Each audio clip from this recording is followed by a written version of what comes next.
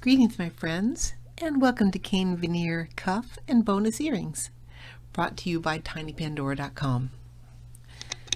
Well, I've been totally looking forward to this because I wanted to use that cane that we made last week. And so I'm making a nice cuff bracelet from it. And I had enough left to make you some earrings too. I thought that would be fun. So I'm starting with a Natasha strip. Natashas have been very heavily covered, but that's just when you're cutting a nice piece of clay, a nice piece of scrap in this case, down the center and booking it together to make a strip. I'm going to be using my Easy Cuffs forms and templates today to make this bracelet. That's the 1 1/4 inch. They come in all these different sizes. And you just peel off that protective coating there. Anyway, I'm going to use the 1 1/4 inch one today because I want a big bracelet this time. And I'm going to use my Natasha strip there for the interior. So I'm going to cut it out using the matching template. That's also 1 1/4 inches wide. And you peel them when you get them so that they're see-through. That protective coating is so when I mail them to you, they don't get all scratched up. So the purpose of these items being clear, I used to use just wooden slats and stuff that my husband Spike would cut for me. But I like to be able to see through them because you can see, especially with a piece like this, that I want to get the best part of that pattern down the center of my strip. They're made longer than they need to be because your outer strip many times on a cuff is the longest strip of all. So you want to have plenty of template there, and they're designed that way. So when you lay this out, make sure it's face down. You want the pattern side that you like face down because it's going to be the inside of this bracelet. And of course, I've done it wrong a few times. I've been staring at the pretty strip and I put it on face up while I'm looking at it, and then it disappears forever inside the bracelet, right? So you don't want to do that mistake. So it's face down, and you're just making sure you do a good job lining it up because it really does fit that strip for a reason. If it's off now, you know, it will really never be straight. So you want to just take a minute to straighten it onto the form. It sticks by itself.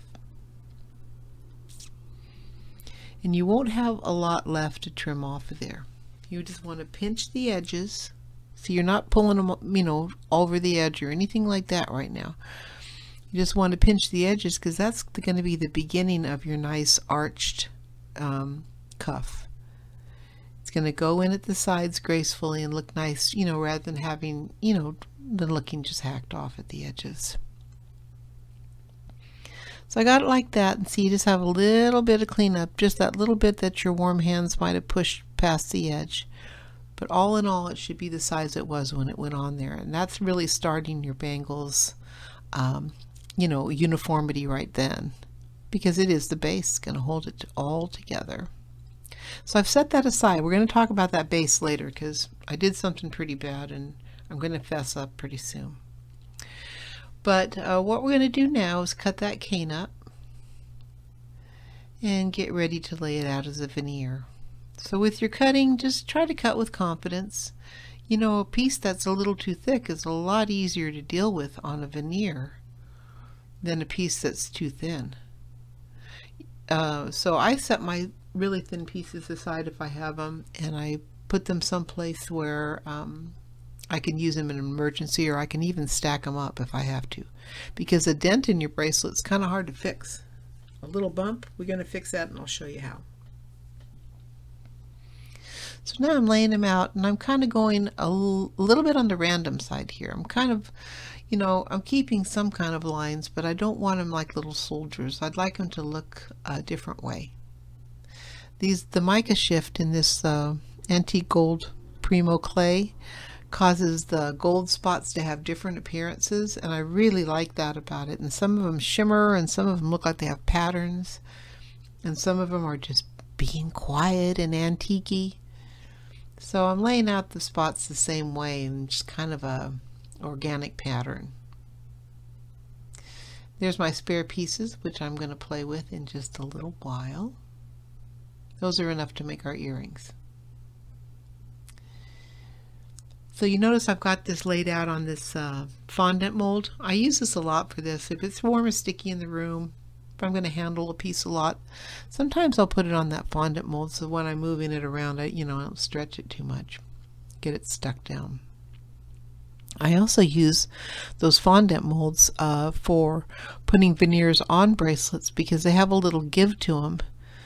And you'll see that later on. It's kind of nice to be able to press down on the side without damaging anything. So something rubbery and soft like that's great. So now it's shave time. Got my tissue blade. I'm going to make sure it's really clean. And this is the main function of a thin tissue blade like this, is for shaving.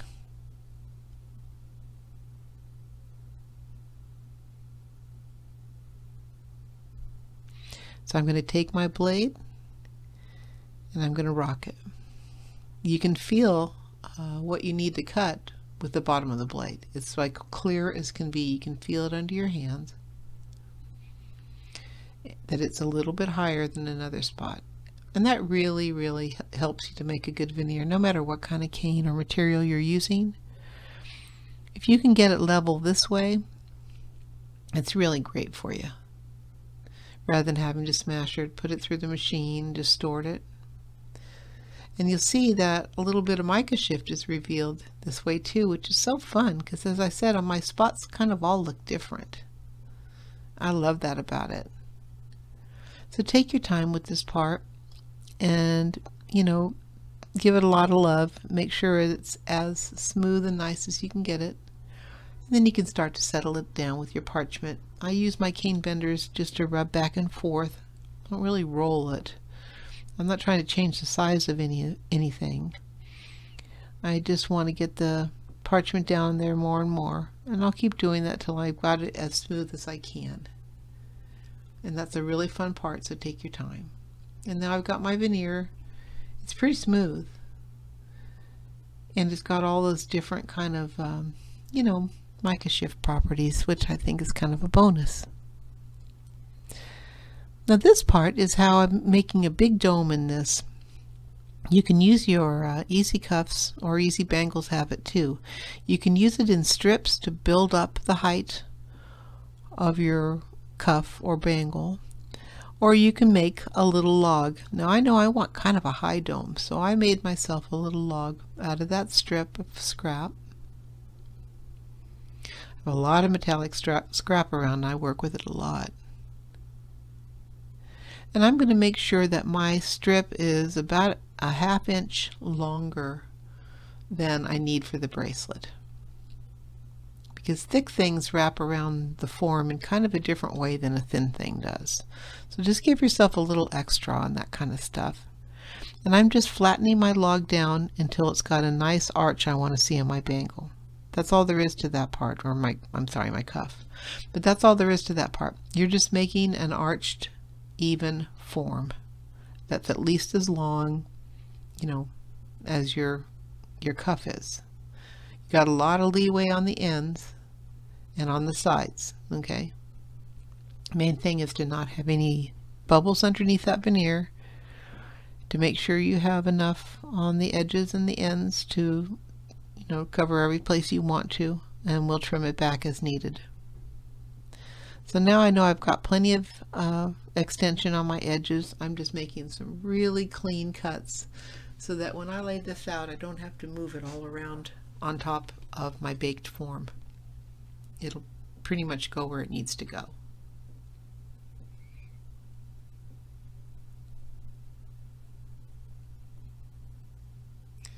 And there we've got it. I'm going to cut a hole now in the center, and that's for that big old crystal I put in there. You don't have to do this part. It's just I'm crystal crazy right now. We're going to be stocking some of the most gorgeous crystals I've ever seen over at tinypandora.com, and it's been a couple years in the making. I'm finally getting it implemented, so I'm going to be putting a lot of crystals and stuff, but you don't have to do this part if you don't want to. But in this case I have, and that's the crystal that I'm going to be using. And this is where I have to confess. See those findings? I stuck those on my form that we made at the beginning. Okay, I stuck them in there, and then I forgot to tell you about that. So I stuck the forms, or I stuck the little spoon bales into the sides, and I stuck that little that big crystal in there too. And I baked it with that in there so that I'd have an impression, and then I just didn't record it. So I'm sorry, that kind of stinks, doesn't it? But that's all I did. I pressed those two pieces in the ends, those two spoon bales. I pressed the crystal right in the center, and it made a pointed shape. And see that little X-Acto knife? I'm just freshening up those shapes, because when you take it back off of there and you're going to glue it on with super glue, you need to give the glue and the metal or glass a tooth. You need that tooth to stick it together well. So I always stop and kind of freshen up the places I'm going to glue something. And that's what we'll do.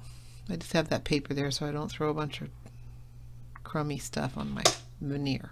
Okay? So you know, with super glue, I stick with the toothpicks. I don't trust those nozzles, you know. You squeeze it a little too hard, you get a big old splat. So with almost all my liquids, I use toothpicks or, you know, the big like skewers or corn sticks. So listen, you're going to just stick your spoon bales back on there with super glue, and I use my easy clips, tinypandora.com. You may be able to get them at a store. I've seen them at Dollar Store 6 months ago. I never saw them there again, so I just bought a huge amount of them, put them in the store from a distributor, because clips will help you with everything you do. Okay, so we're going to put the clips on there. And that's going to be a really good bond, because those are going to be within the bracelet also. So they're super glued and they're going to be baked in the bracelet. Same thing goes with my crystal for the top. That's a big old 14 millimeters sunburst, I think it is. But you'll know, all will be revealed when I put them in the store, all the colors and the descriptions. So okay, you got your crystal on there. It's standing up. We want it to do that because it's going to be recessed into the bracelet. And all I'm doing now is making sure that it's level, because I don't want to have to take it back out and risk damaging it. We're going to let that dry and go forward. I'm sorry I forgot to tell you about that with the findings thing. I don't know what I was thinking. So now it's dry. I'm going to take it off the form. Now, these don't really stick on there, but they kind of suck down on there. And all that pinching we did on the edge and fooling around, you know, kind of gets it on there a little bit. So just loosen it. Just break the suction with a tool. And take your time. It's not going to break. I think you'll be surprised how flexible it really is. And really all your bracelets that are thin should be flexible and practically unbreakable. So if you're getting brittle bracelets, we can talk about that later. But you'll see this one is nice and flexy. The form is not damaged. The black stays on there. And now you got a nice form to work with nice solid findings that are glued on, and a crystal that's glued on, and it's nice and bendy. And if we were going to be, you know, having a flexible bracelet, that'd be one thing.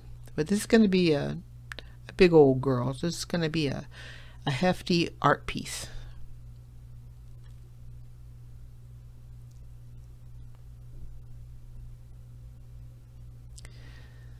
So I cut a hole right in the middle of that thing with a 3/4 inch cutter. All your cutter has to do is kind of complement the size of your crystal, and I don't know what size crystal you might have, but that cutter fits that one pretty well. It's leaving the hole smaller than the crystal, which we definitely want, because I'm going to, you know, kind of conform it around there to look the way I want to in the end. And I've stopped a little bit short of that edge because I'm going to kind of draw it over the edge with time. So you see where the stone is centered. I'm going to cut that edge off too, because as I draw that down along to meet with the edge of the bracelet, I don't want a lot of excess bulging there, I want to pinch it down so that it's bent inward, and looks a lot better that way. So just like we do on the edges to kind of give it a little bit of grace, we're doing that on the ends and the edges. Now once you go to trim it up, keep your blade on the inside. You're not trying to tilt it to the outside because you're trying to leave that edge there. It looks really pretty. So your blade is just taking off what's excess on the very inside flat part. Now you want to bake it up. So I had that extra baking time and I had that little extra bit of cane, so I laid it out on a #1 sheet of scrap. And it's real pretty scrap, so I'll just use that for the back. And right now I'm texturing it with my favorite texture stamp. It's that script I showed you last time. I'm sure I did, because I really just use this one all the time. It just never ceases to interest me, so I don't really have to have a lot of them. It's like that one. There's my cane, and it's on that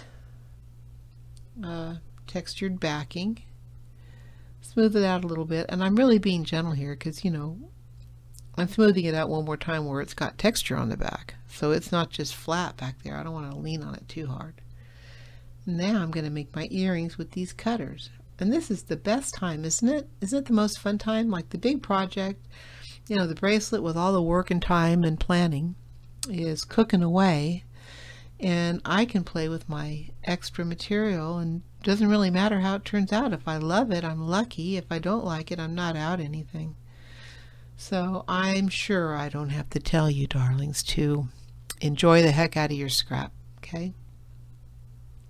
It's really the best part. So, actually I obsessed about placement of those cutters a lot more than I'm showing you, but it's kind of embarrassing. So I tried to shorten it as much as I could.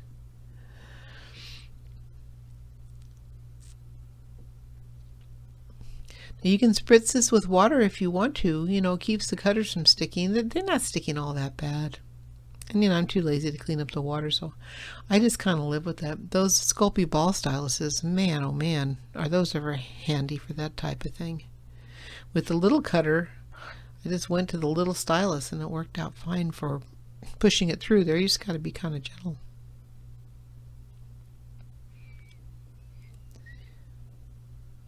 Now we got big ones and little ones. The pictures, you can't tell that one of them is a lot bigger. They kind of look like they're the same size in the photos that I posted at the end.